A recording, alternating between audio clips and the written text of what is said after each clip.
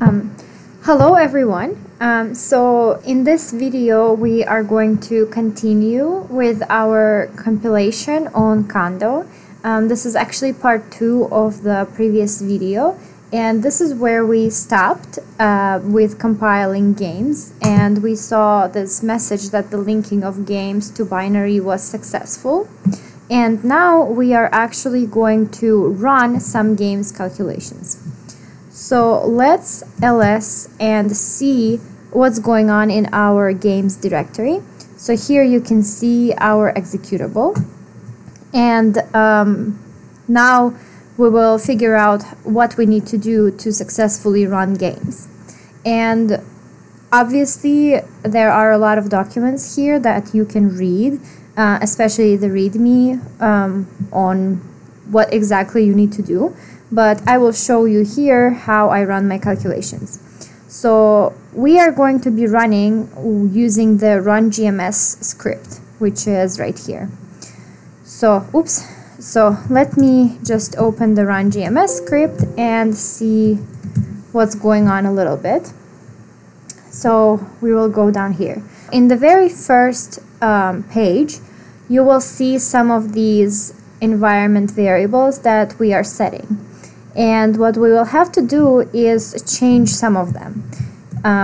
So specifically, I am just going to copy all of these 4 down below here. And I'm gonna comment these out, and we will be changing them. So if you remember, we compiled our games with MPI. So I'm going to say target equals MPI because we are running with MPI and not sockets. The next environment variable here, not really environment variable, but the games variable, is the SCR, which is referring to your Scratch.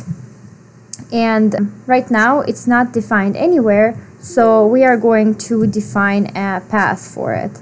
And let me exit it for now. So where I am going to define my Scratch directory is in my home directory. So if you type pwd, you should be able to see where you are located. So I am in home, and this is my last name. So here I'm going to create a directory called Scratch. And so let me put that here. Oh gosh. So I will write the full path, home, alcan, Scratch. Okay, so this is my Scratch directory that I used. And the next one that it asks for is user SCR, which I will also just ask it to be the same SCR as the one that I just created. The next variable that it's asking for is the GMS path, and I will type a full path for it as well. And the full path for me is home, alcan, and the name of the games folder, which is games for me. Okay, so let me save these. So these are the rungms variables in the very beginning. Now I will try to run some of the things, and I know there's gonna be errors, so we will try to run together.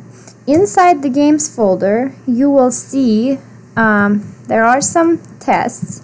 So I'm gonna take a couple of standard tests, like let's do examo1 and examo2,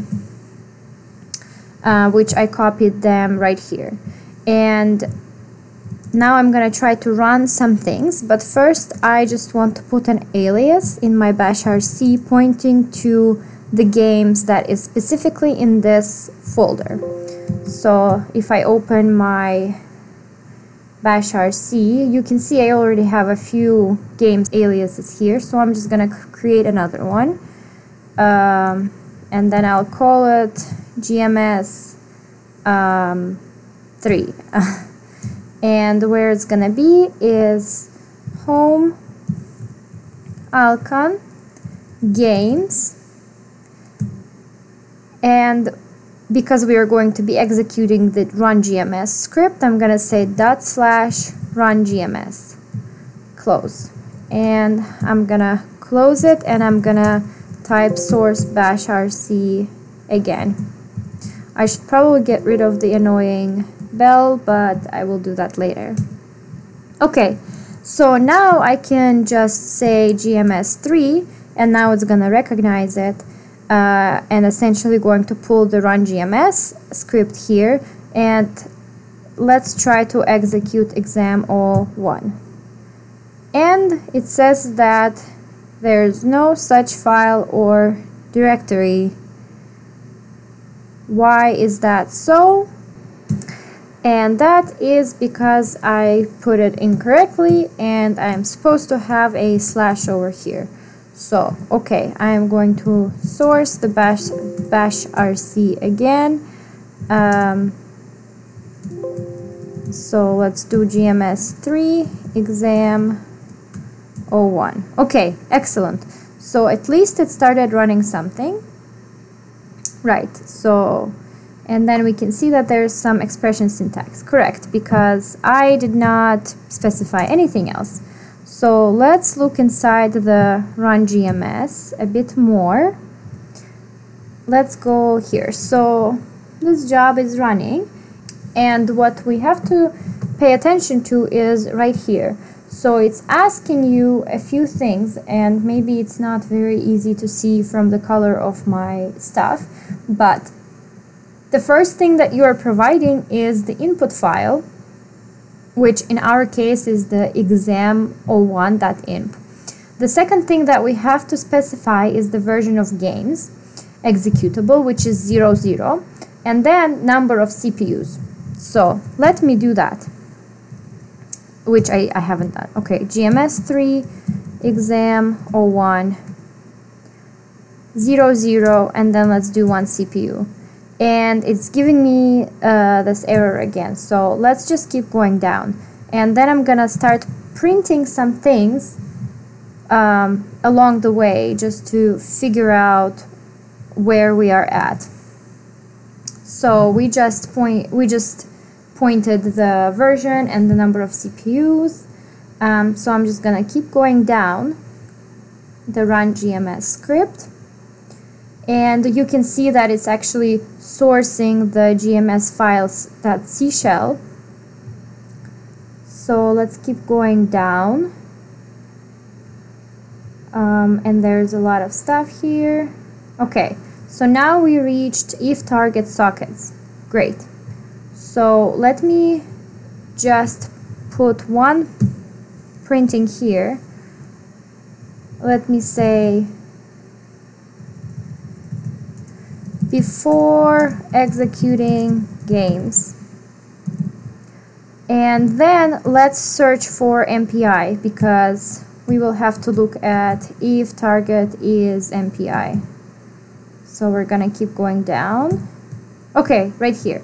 So I'm gonna put another one here, before MPI. Okay, great. So here it is likely, because it's asking that we need to set the PPN number, which is the processors per node, which we haven't, as our fourth argument. So let me do that. So I'm gonna type GMS3 exam01. Now I have to type 00 for the version, 1 for the CPUs, and let's type 2 for the processors per node. And it's running, which is excellent. So now we figured out how to run our calculation, and it obviously printed all of the stuff here. So we can see that our games terminated normally. If we want to put it in a different log file, we just have to do this. Let's do exam01 log, and that is going to hopefully save everything. Okay, it didn't, because now it's asking us to remove everything from our Scratch directory. Okay, so that means something that we have to do is before each run we have to clear our Scratch directory, which we are not going to be doing always. We will just type that command into a script. So now I'm just gonna remove everything in the scratch directory and let me submit the job again. And there it is. Cool. So it finished, and we can see we have the CPU timing information for all processes. So we were using 2 processes per node.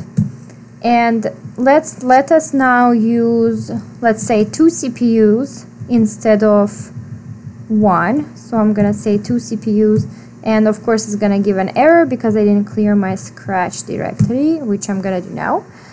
So let's run this again, and there it is. So now you can see that we again were able to run our calculation without any problems, and you can see that we were running it using 4 CPUs here. So depending on your system's availability, you can run these calculations in parallel. All right.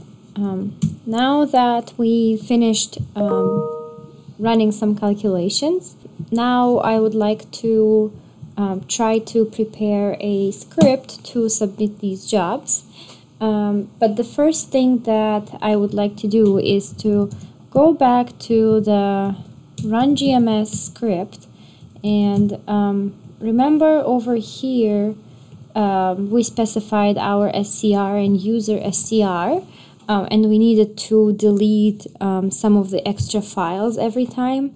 So I just wanted to go right here and add a couple of lines which would prevent you from having to delete things manually all the time. Essentially, what we want to do is to just specify that if there is a job already with the same input or output or information from the previous stuff, that we just delete all these files from our scratch directory. And I'm gonna save that, and let me go back and source my bashrc one more time. And I got rid of the annoying bell ring, as you can hear.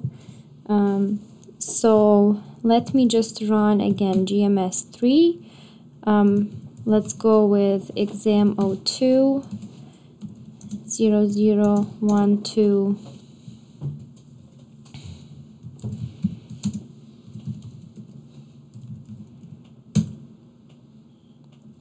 And I was able to run. Okay, great. And now I'm gonna run it one more time, and hopefully this will not give any errors. And it looks like it worked, so it ran again. Great. Now let's try to prepare a script that we will be able to use to submit. So I'm just gonna call it submit.sh.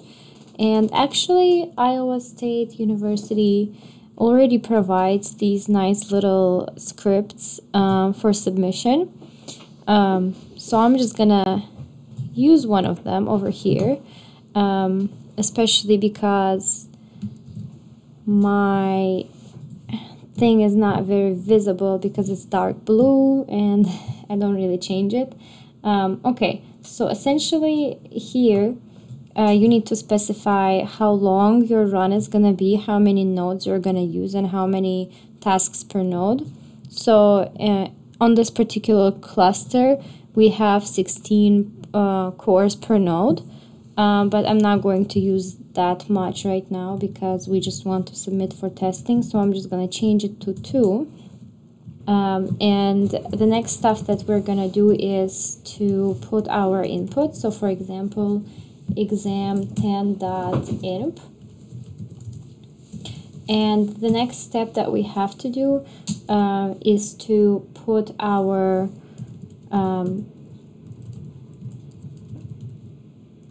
home path to the run GMS script, and then I'm gonna say input. And the syntax to execute run GMS is still the same, so I have to use the version number. And actually the next two things are exactly these nodes and the end tasks per node. So I'm gonna say 1, 2 here. So that's a bit annoying. You'll have to make sure they are matching before you submit this. So really the only thing that this script allows you to do is to submit it into the queue. So I'm gonna say sbatch submit, and I got the job number. So now in order to check my job, I can do this, and I have no jobs,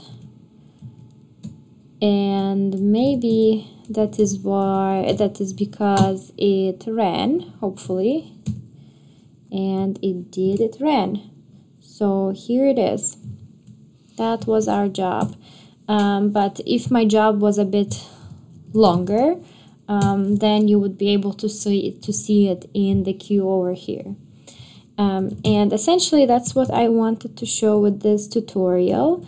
But there's one more thing that I want to do, and that is really quickly change our games to be able to run it with OpenMP threaded version.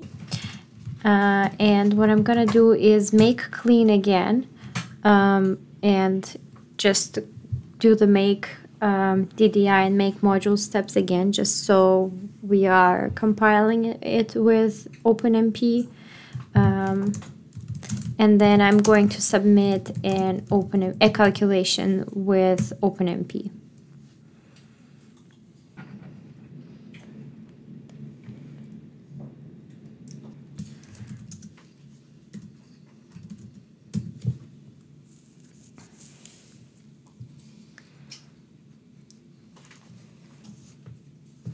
Okay, so now it compiled successfully, and now I am just going to add one line over here, not even a line, and that is specify the OMP num threads environment variable. Let's do 4, and I will say submit. So let's check this very quickly, and it's running. And it finished running. Okay, great. So the main difference between the threaded runs and the regular ones is that at the end you are going to see this message that this is a threaded run. And on top of your log file, if you are using OpenMP enabled, you should be able to see this message that indeed, you are running with OpenMP. And because I specified the number of threads to be 4, it says 4 over here. Hence, it's using a bit of a different code. Yes, thank you, Flux. And that is basically it. The only other thing I want to mention is that if you don't specify how many threads to use, I think it's going to use a fixed number, which is, I don't remember, I think it was 7 or 8. Let me not specify this, and let me run this one more time, and hence we will find out. Great, so let me go OMP exam 1. Okay, and let me open MP 16. Okay, so if you don't specify, then it's going to run with 16 threads. So that's it. Thank you for watching the video.